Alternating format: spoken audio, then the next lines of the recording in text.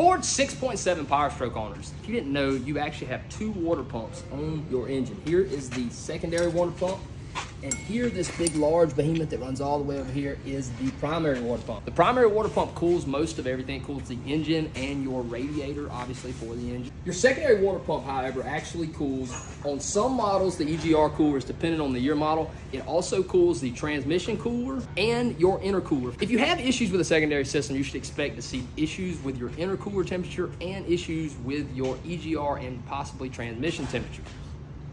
On the primary system, obviously you're gonna see the engine overheating and things of that sort. I can tell you that in 10 years working with Ford, I have never replaced one of these water pumps. So please do not jump to the conclusion that your secondary water pump is bad. 9 times out of 10, it is not. Now the primary water pump is probably the most common leak on the 6.7. So there is a little bit of knowledge about the 6.7 and how it has 2 separate, totally separate cooling systems for this engine.